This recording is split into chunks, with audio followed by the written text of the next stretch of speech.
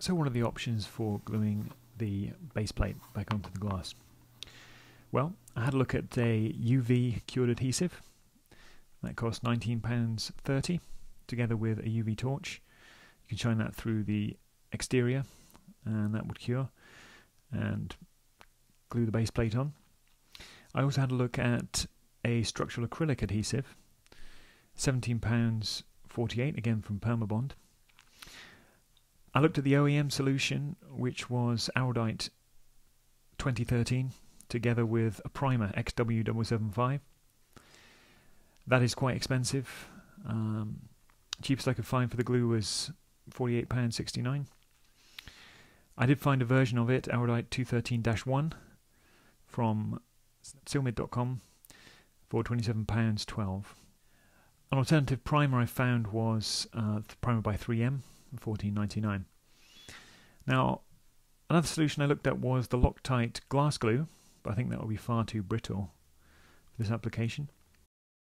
There are also a number of rear view mirror adhesive kits available from various manufacturers, which could also be worth a try. So what I went with in the end was the JB Weld epoxy. And that's a quick setting epoxy. I'm not going to use any primer, glass primer, because they are quite expensive.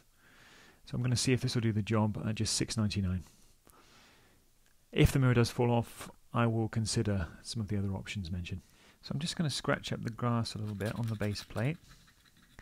And I'm going to cut off the old epoxy, which is this grey Aurudite. So it's actually snowing at the moment.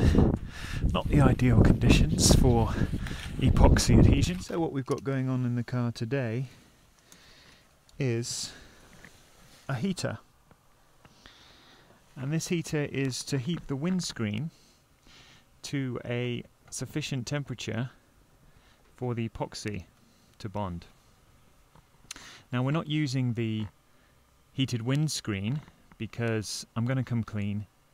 I caused a short when I was trying to fix the boot lid light, and that has actually stopped the aircon from working as well as the glove box light.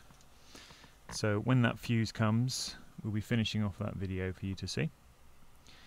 But for the meantime, we're going to show you how to epoxy the mirror base to the glass. So now we're going to remove any last bits of epoxy from the glass, and we're going to clean the area with some isopropyl alcohol to remove any traces of grease.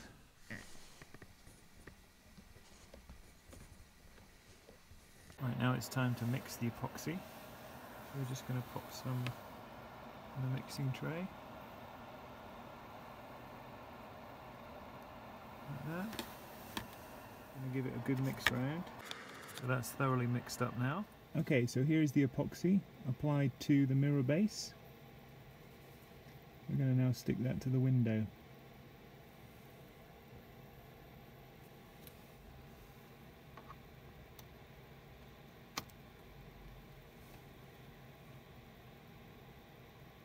And we're going to add a little bit of tape to help us hold it in position.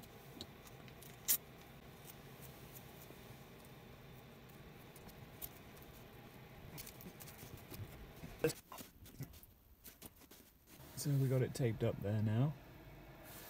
In the end I only held it for about 30 seconds. The tape should be doing its job.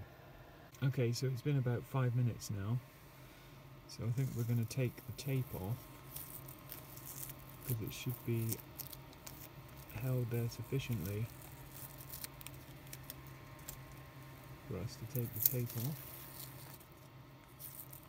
We're going to come back in an hour or two just to see how that's doing. So it's been a couple of hours now. The base plate feels pretty solid despite the freezing temperatures. And so the mirror goes on 45 degrees from the angle that you want it. Make sure it's on there solid, then rotate 45 clockwise, and there we have it. So now we're going to reattach the mirror connection. And now we're going to reattach the condensation sensor, like so. Now when we reattach the housing, we've got to make sure that none of these three clips are broken. If they are, we need to replace the housing.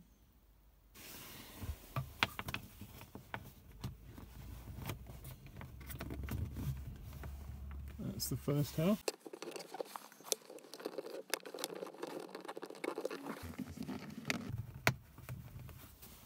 And there is the completed repair from the outside.